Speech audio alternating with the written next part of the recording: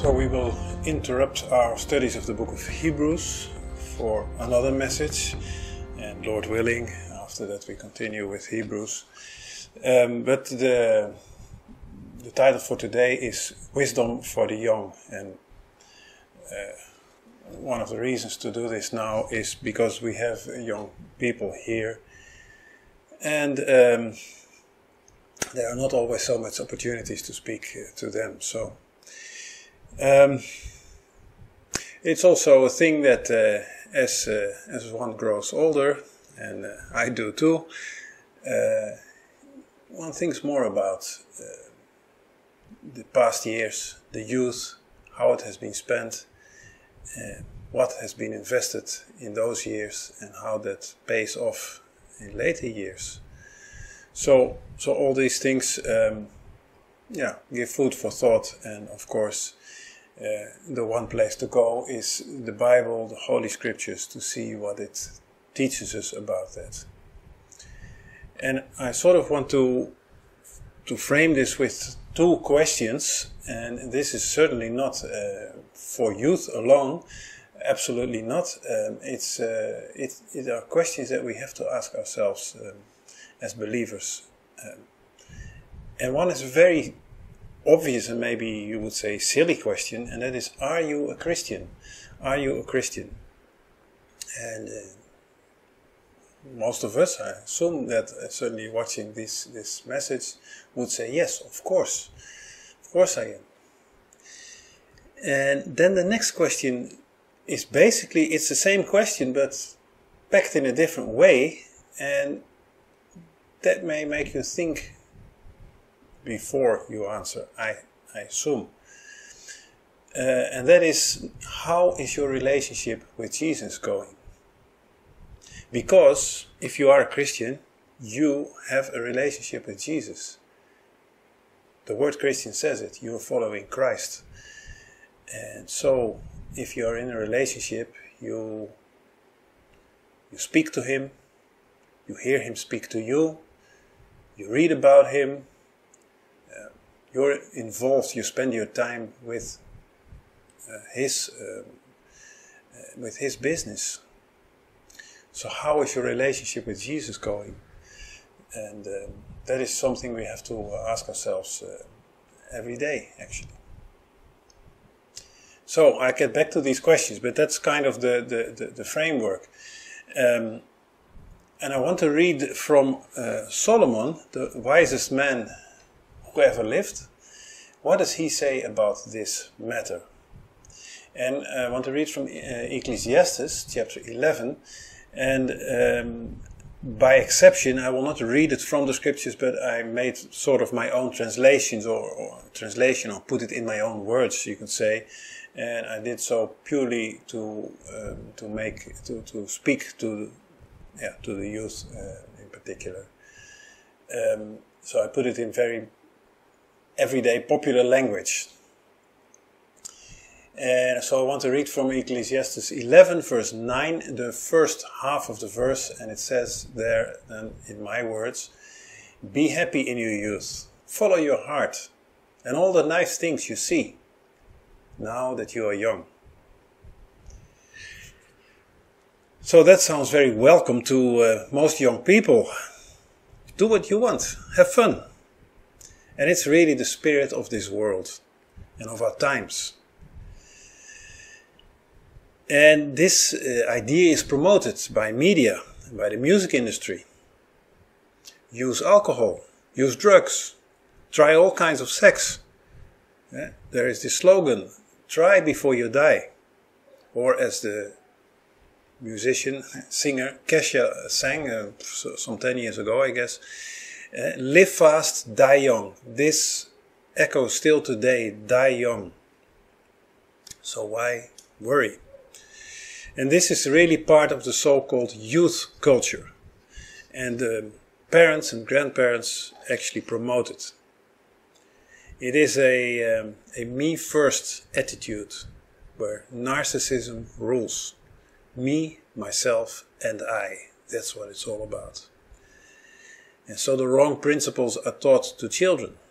They think that youth is a time of carefree fun. And meanwhile, parents, school, the community, they will deal with the difficult stuff and the heavy stuff. But you, as a youth, enjoy it while you can and try to extend it as long as possible. Now, from a biblical perspective, this is the greatest nonsense. It's a lie. Youth is not a period of wild life that should be lived as long as possible, because adulthood is boring. Youth is not a period of irresponsibility. And the youth culture is really a death culture. In reality, and this is important, in reality, youth is a very critical time. Physically, mentally, and spiritually. It sets the stage for the rest of life. It's like the foundation of a house. So why did Solomon write what we just read? Well, that becomes clear if we read the rest, what follows. So I will read again, starting in chapter 9 and then chapter 11 verse 9, and I'm going on through chapter 12 verse 1, again in my words. Be happy in your youth, follow your heart and all the nice things you see, and now that you're young. But know that God will bring you into account for all of this. Remove evil from your heart and from your body, because youth will soon disappear. Seek God early, and life will be so much better. Solomon was wiser than the parents and educators of today, who support the youth culture. He does say, enjoy your youth, have fun, go after your desires. But he adds 3 warnings to it, and that makes a big difference. The first one is, know that God watches and will bring you into account for all of this. That changes really the whole perspective of pursuing joy and desires. There is good amusement, sure, but there's also sinful excess. The good amusement is wholesome and it is productive. And the bad will return in penalty sometime later, and it will leave scars in the body and to the physical health. And this is really something that we see today.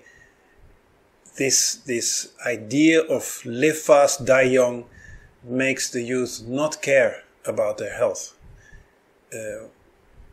They use all kinds of drugs, alcohol, and the expression is as if there's no tomorrow, because this is in their mind. Don't worry about tomorrow. Just live fast, enjoy, and you can die young. And so this also has an effect on changes they make to their body, whether it's piercings, tattoos, but also the whole gender issue, of course, has to do with that. It's very tragic. These scars, they stay the rest of your life. But even worse is, of course, what happens in the spiritual level. So that's the first warning. Know that God watches and will bring you into account for all of this. The second warning, or advice warning, is that youth will soon disappear. Elsewhere he uses this, it's all vanity. Not only do the youth years pass quickly, but they are in most cases useless. They are unsatisfying and they're unproductive. As one said, and I think the original quote is from Bernard Shaw in 1931, he said, youth is wasted on the young. And there's really lots of truth in that. In other words, if all we do is having fun, then our lives will indeed be useless, unsatisfying and unproductive. But if we use our youth the right way, then these years become meaningful and productive, and something good will grow into our adult years. Notice what Solomon says. He says, remove evil from your heart and from your body. It means get rid of all the things that will bring sorrow, that will produce grief later on, and that also have physical implications. And Paul also speaks about this to the Galatians in Galatians 6 verse 8. He says, for he that soweth to his flesh shall of the flesh reap corruption, but he that soweth to the Spirit shall of the Spirit reap life everlasting. In other words, that which you do that has physical effects, you will reap from this. You will have consequences. See the consequences of this. They will not go away in many cases. But remove evil from the heart first. The heart first, that's the mind, the emotions. Once the mindset is right, then the flesh is more easily controlled. In the Hebrew, this is what makes up the inner man. We spoke about this recently, and I will write down the Hebrew word. It's lev. So that's lamed beth, lev, and that means heart, but it also means mind. It's heart, the mind, the body, and the soul. It's a unity. It goes together. It's what makes up the person. So you cannot only stop having certain habits, but having the same mindset, because these habits will come back, or desires, or lusts, or addictions even.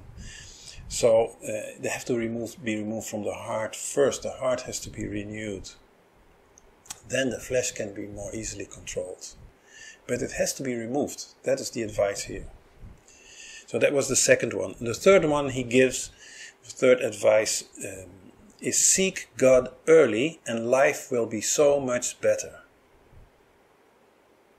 So he doesn't only give the advice, he also says the effect of it. The advice is to seek God before experiencing the world. That's the society that we live in, which is against God. Seek God before accumulating the baggage and the penalty of sin, and before developing a flawed character. It's much easier to not get into a bad habit in the first place than having to overcome one later on, let alone addictions. So Solomon says, in other words, don't even go there. And to speak with the words of AC/DC, it's a highway to hell. And they were praising it in their song, but of course this is a very bad thing. Don't even go there. Many Christians wish they'd found Jesus earlier, because they still suffer the consequences of their godless youth. That is what Paul also means. You sow in the flesh, you will reap corruption. These consequences, we have to deal with them many years afterwards. Young people have energy, they have ambition, mental capacities, and they can be so useful in the service to the Lord. And when people grow older, they often lose their idealism, they lose their zeal. So if we seek the Lord early, then we will have strength to bear the darker days, because they will come. They're upon us, actually, I would say. But once people enjoy the lusts of the flesh, the lust of the eye, and the pride of life, as John describes, then they are very much more easily drawn back into them. Therefore, seek God early.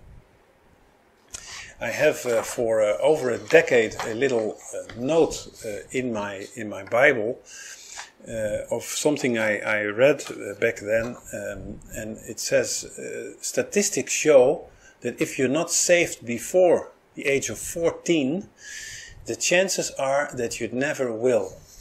Which means, in other words, that by far most of the truly saved, born-again Christians, they were saved before the age of 14. And it's only a minority that is saved after that age. So you see how important it is to seek God early. So, from the wisest man, these are three very useful advices. And this is another question to all of us, but especially to young people. Do you like the things of the world? And you might say, what are the things of the world? Well, going out, drinking, dancing, going to concerts, going to large sports spectacles, all these kind of things. Do you like it? Do you even love them? Desire to do them? Do you look forward to the weekend when you can go out with your friends? If so, you really have to examine yourself.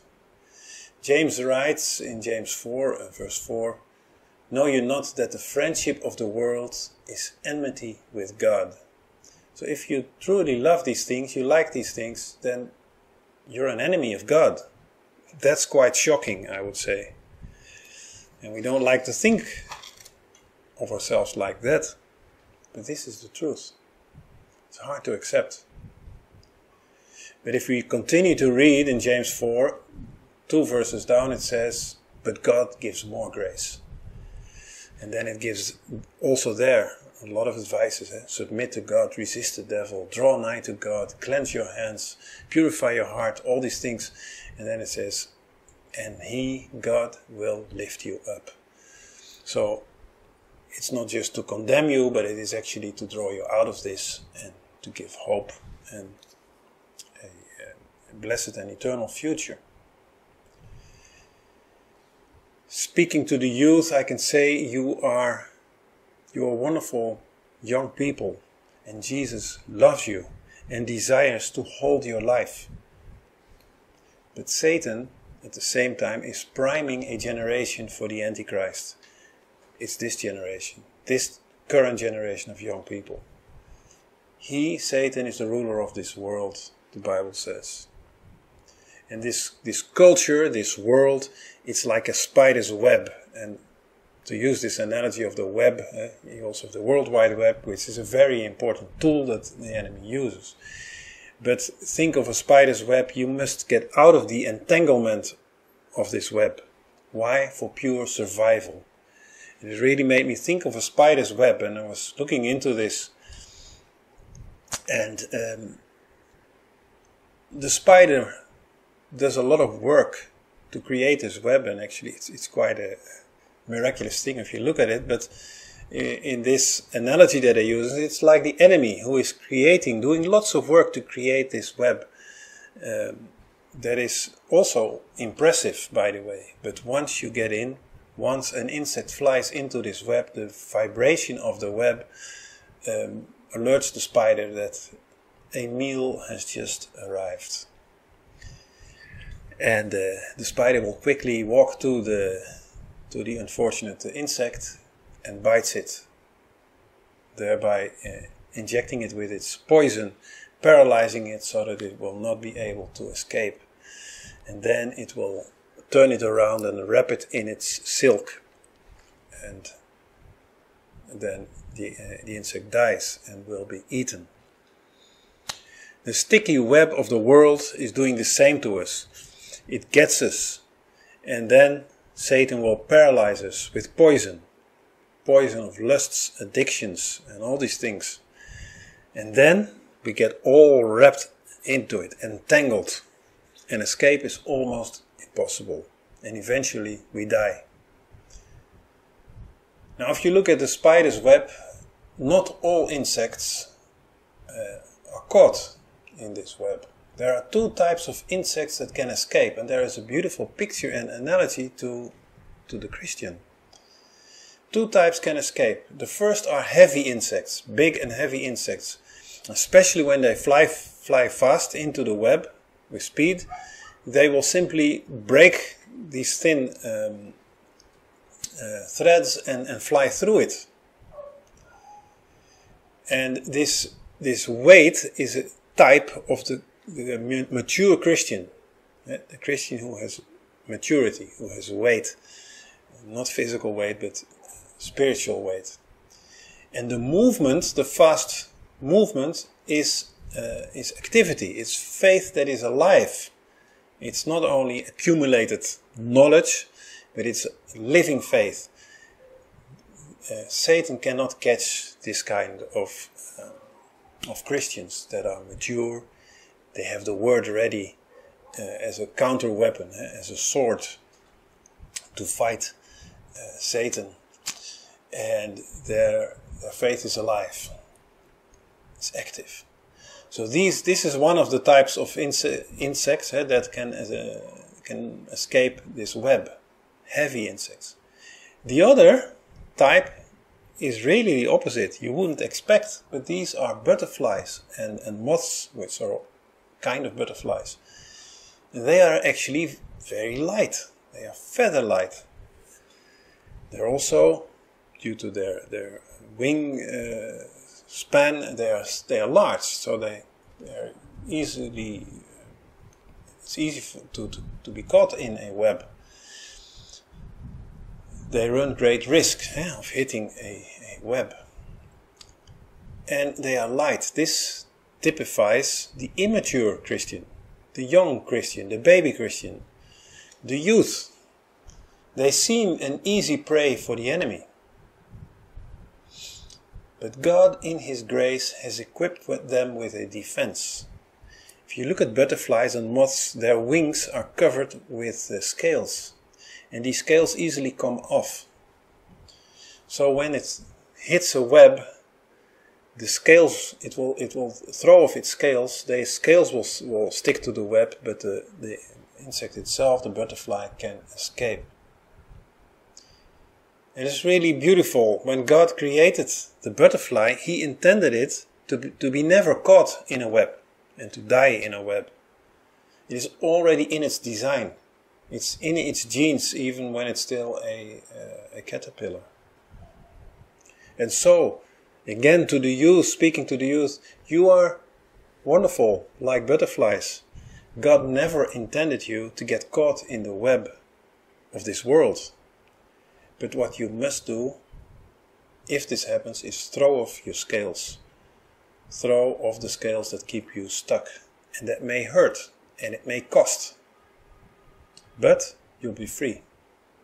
And you'll be able to continue to grow into a heavy insect, so to speak. Take Solomon's advice.